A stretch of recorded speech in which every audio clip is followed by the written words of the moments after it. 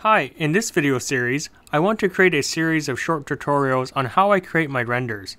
I broke them up into small chunks because it's easier for me to create, say, a 5-minute video on a specific topic rather than a giant 15-minute tutorial and find out I've missed something important.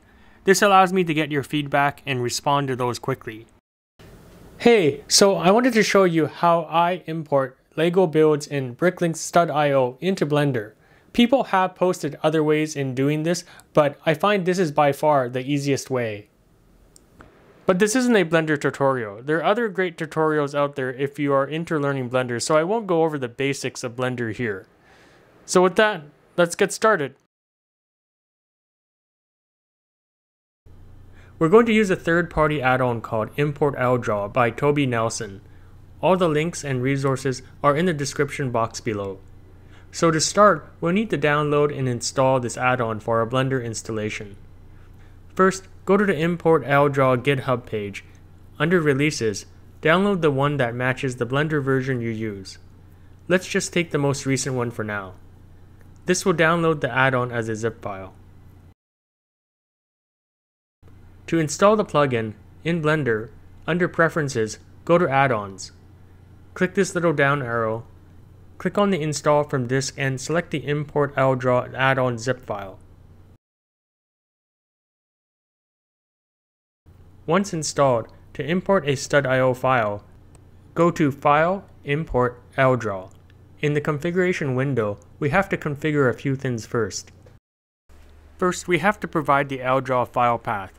Toby's plugin takes the data in the I/O files, specifically the brick type and location data, to create the objects in Blender.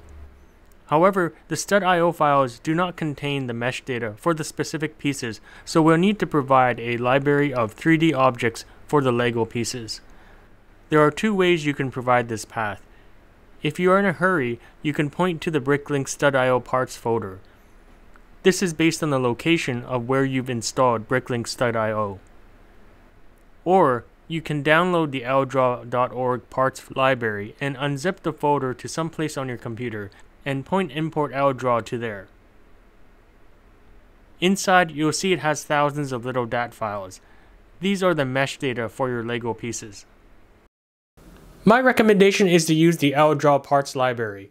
Most parts don't have any differences, but some do, and I found the Aldraw library to have a bit less problems. But also, if you need to replace a mesh or .dat file with a better one, you can do it without worrying that this new .dat replacement file will make Stud.io stop opening. That's right, I'll talk about this in the future, but sometimes third-party DAT files, that is custom parts, are not always compatible with Stud.io, or at least maybe they were compatible with Stud.io at one time, but after a Stud.io update, that DAT file could become incompatible and any builds that reference that piece would crash when you try and open that build. So once you have the file path, let's take a look at the other settings. You want to keep the scale at 1. Import Aldraw's scale setting of 1 is the real size of bricks. Choose Realistic Look, and I don't add environment as I have my own background and lighting. I set up my own Blender camera as well, so I keep this unchecked. We can ignore this camera border setting since we're not using imported cameras. Use realistic colors and standard resolution. The accuracy of many high-resolution parts are subpar, so I'd stick to using standard resolution. I've only used standard bricks in my videos. I keep this checked. Now we want to use bevel edges. Lego pieces are beveled or rounded, so for realism you'll want to keep this. This has a performance impact, however. For bevel width, you can choose something like 0.2 to 0.6. It's a bit of a personal choice, and also note that not all the underlying mesh works nicely with the bevel modifier, so it's a bit inconsistent, having a big effect on some pieces and very little with others. It's something you'll need to play with.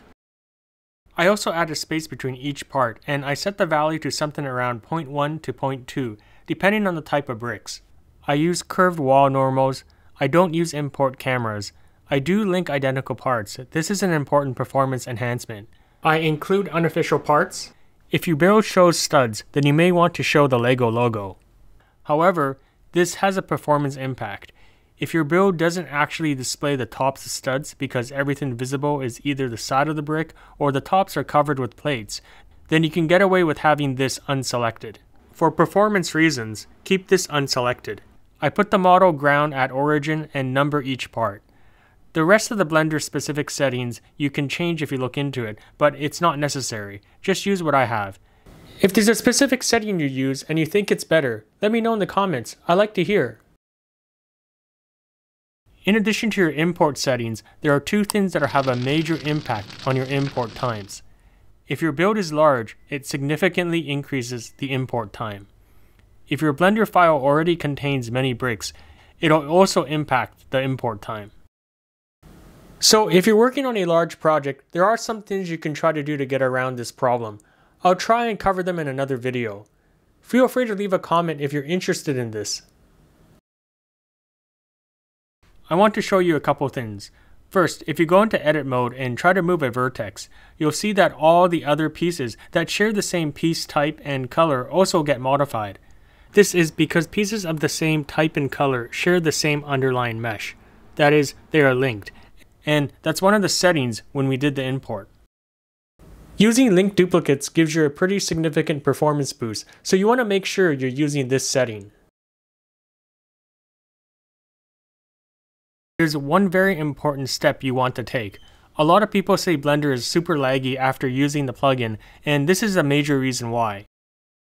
See, if you look at each object, in the modifiers section, you'll see there are modifiers on each object, and you might have thousands of these pieces in your build.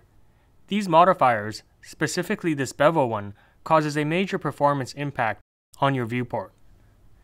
To fix this issue, you'll want to apply those modifiers. Thankfully, there's an easy way to do this. Click on the root object of your import. Right-click and choose Select Hierarchy. Move the mouse to your viewport and press Ctrl+A. This brings up a menu and choose Visual Geometry to Mesh.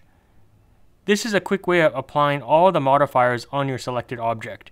You should see a noticeable performance increase when moving around the viewport. Of course, this fix is only temporary. If you have a growing city like mine, the viewport will eventually get slow again. That's it for now. I've kept this tutorial deliberately short so you can try it out and ask any questions in the comments. Feel free to let me know what else I should cover. Thanks for watching.